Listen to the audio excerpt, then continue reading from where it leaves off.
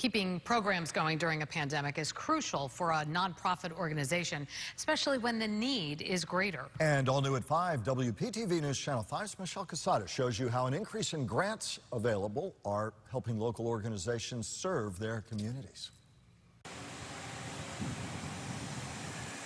The colors of the LGBTQ flag wave vibrantly outside the Compass Community Center in Lake Worth.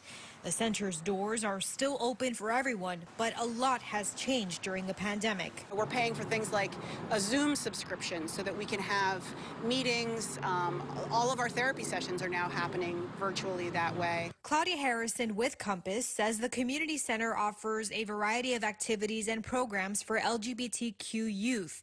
And for the past 2 years, grants have kept one vital program going. We found them through GrantWatch back in 2019, and the funding we've received for them is a crucial part of our youth mental wellness program that allows us to offer mental health therapy to youth clients free of cost to them. On GrantWatch.com, there are grants for nonprofit organizations, businesses, and individuals.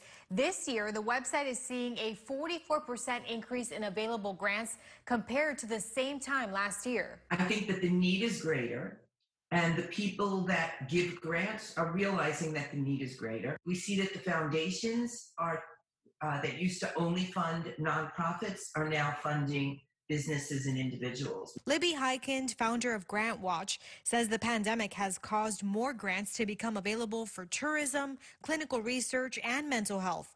Compass just applied for a $25,000 grant to continue funding its youth mental wellness services. Without grants, we wouldn't be able to do a lot of what we do here. Michelle Casada, WPTV News Channel 5.